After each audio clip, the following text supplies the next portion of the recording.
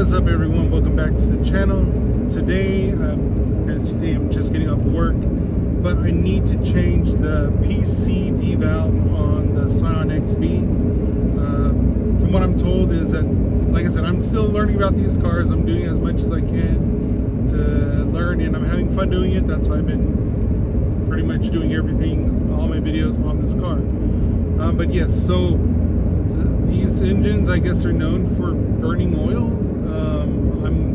Keep up to it. This engine was actually replaced, so I don't know the true miles on this engine on this XB. But it noticed that it's been burning oil the last 2 weeks. So I just added oil, and then I called up Randy from Auto Up Garage. He told me to get a PCV valve. So I'm on my way to go pick one up. It says it's $6.99. They have one in stock from O'Reilly. So I'm going to go grab it right now, change it out. I'll show you guys how to change a PCV valve. It's actually really easy. So I've been looking on videos on YouTube, and I was like, let's make a video that's like really, you know, make it easy for someone to understand that it's not a mechanic. I'm not a mechanic. I'm just a driver. I love to drive. So that's why I work hella overtime and pay people to work on my cars, because I don't want to work on them. I'd rather have someone work on it and I kick it and just drive the shit out of my cars. So, but like I said, I'm going to go and make a video on how to do the PCV valve. For oil burning, I was told to do an oil catch can. My buddy Johnny, he had an oil catch can for his KA turbo on his 240 S14. So he said he's not using it. He's going to let me use his catch can. So that works out great, because I was shopping for catch cans, and damn, they're not cheap, man. They're like, for a good one, you're going to look at like 150 bucks max after shipping and taxes and everything. But I mean, you got to pay for quality, you got to pay to play. So, and I want this engine. I'm not looking for performance. I'm looking for reliability, because it's great on gas. And I want this engine to last. I want to be able to drive this and commute this and drive all the way to Seattle with no problem from California. So, I mean, I do have some performance parts on here. I have a DC intake and DC header. And then I'll probably end up doing an exhaust once I do the body kit. But that's simple bolt-on, nothing major. But I'm not going to be fast. I already know that. I'm not trying to. I just want to have a good stance and VIP. But I need to make sure this engine lasts, because, oh my god, that's a clean FB. So, oh man, that's my favorite RX-7 FB. Alright, so I'm gonna head over to O'Reilly's, grab the PCV valve. We'll hit up on the driveway, do the installation. I'll show you guys how it's done, and then I promise I'm gonna finish the wheel video on cleaning it. So I'm just gonna clear my work desk. I already made room in the garage. And then I'm going to start cleaning these wheels, so you guys can see all of them, how they look. Kind of always got to burn. But yeah, so let me go ahead and... Alright, I'm going to concentrate and go get this PCV valve. I'll see you guys at home. So I somewhat cleaned up a walking space to where I can work on my table. This is still got to go through all this from the apartment. I don't know whenever we're going to do that. But yes, the PCV valve is right here. This is a PCV 2344 microguard. This picture is not what it actually looks like. Let me pull it out. I kind of need my table back. I gotta change all that. A little R34 remote control car. There we go, got it. It looks like this. So you can hear it smooth, it's not clogged. So it does not look like that. It looks like this. So, and these are my work wheels that we'll be putting on the Integra. This is one of the VIP wheels I need to clean. And then I have some old school VIP wheels from the Q45. If you ever look at Junction Produce, these are I only got 2 of them. So technically these are my spare wheels for my drift car. So I gotta get tires and slap those on when I go slide. But what we're looking at is, I believe the PCV valve is gonna be on this hose. I gotta pop the cover off to get to it. Catch can will be hooked up to this and then to the intake. And I just gotta figure out where I'm gonna mount it. So I might mount it somewhere here. Because I wanted to run it over there, but I don't want to run the line so far away. So I might have to do something with this back bolt. Or I gotta figure out something. But I'm going to clear off my table so I can have a workspace. And then we'll go ahead and install this. I'm gonna actually let the engine cool off. And then we'll get it going. So, but as you guys can see, that's it. Not that one. And then part number 2344. All right, let me go clean up.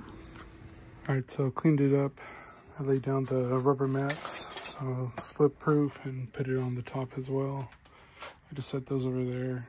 I was kind of going through my tools to figure out what I'm going to use.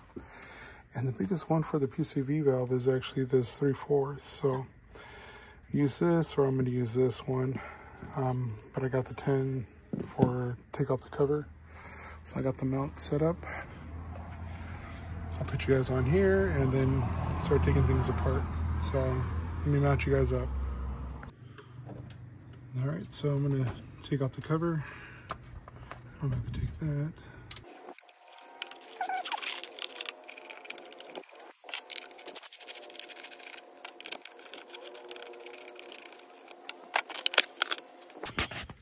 So your PCV valve is right there in the back of the valve cover. I'm going to take it off and check it, and then we'll see the difference between the new one and the old one and how clogged this one is. So I'm just going to use this and then loosen it up. So let me take this off real quick and then we'll put it on the table and see the difference. But it is right there in the back. All right, let's do a little before and after. Old, new. So with the cameras right here. So you can see it's nice and clear in there. It already comes with a silicone to when I put it in on the threads.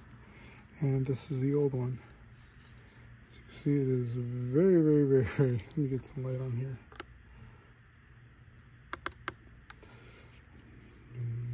Pop the cover off. That should help. So you can see it's very dirty, but you can hear the BB still, but it looks like it could be clogged. Well, technically, if you look in there, let's get some, I got a flathead in here, I can pick this stuff out with. Here we go. So we got a little bit of build up. It springs back though, but it looks dirty, so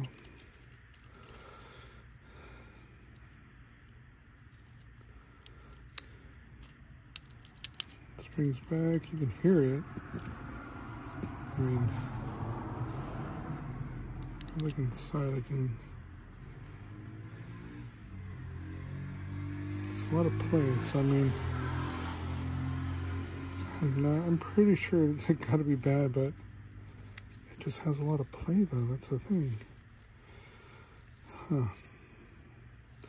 But at least we got a new one. No worries about that. So it's the right size. 3/4. So we're gonna go ahead and slap this back on. I'm not sure why. I mean, it's not too bad. If I get some brake part cleaner, I could probably salvage this, but $6.99, hey, why not? Let's put a new one in and hopefully that'll work. So, from old to new. But then, so you can, And I'm gonna play with this one. I'm gonna clean it up, soak it in some brake part cleaner, see what comes out of this. But yep, so I'll slap this one back on. We should be good to go.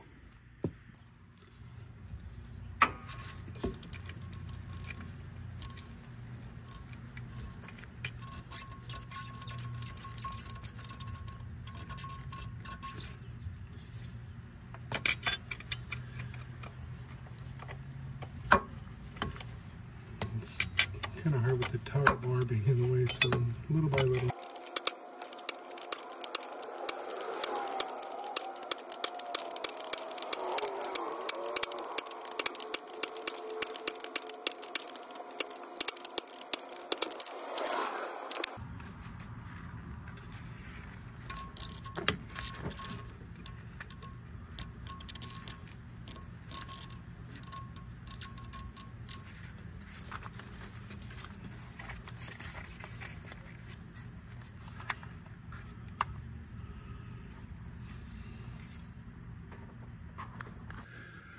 So just that simple. Valve cover is still warm. Check my plugs. Ah, this one right here, these are broken. I don't like that. Alright, first time actually taking these off and checking them out. These look fine. So, alright, let me pop the cover back on. PCV valve's good. So at least you guys know from when you're looking at the engine, take the cover off, it's right there. So, and if you have tower bar, it might be a little pain in the butt to get to it, but it's possible. So let me go ahead and slap this cover back on. All right, so time to check it. We'll go ahead and start it. Which I need to close the hood. Or actually, I'll just press this down and we'll start it.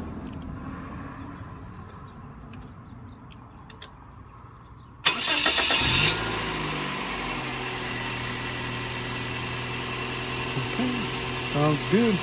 Healthy. Sounds very healthy. Turn off. I gotta check the oil now. So let me go ahead and set my keys down.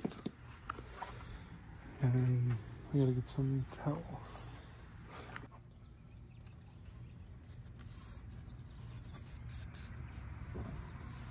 I really hate these dipsticks, how they're orange. I gotta get an aftermarket one to get the metal one, give it better reading. So we're half on fuel, but or oil. But I just started, so I do, and I'm at an angle, but I know it is burning oil, so we're half. So, all right, so I'm gonna end the video here. Thanks for hanging out with me, guys. I'm gonna go ahead and go inside, eat, take a shower, and then call it a day. So the XB is doing good. We'll find out. I'll probably add some oil later after I go check, and then we'll drive it, see if it drops any more. And then worst case scenario, when I get that one redone at Auto Garage, we'll double check and take this one in. So like I said, I'm not a mechanic, I'm just a driver. And thanks for rocking with me, guys. I'll see you guys in the next video. Peace.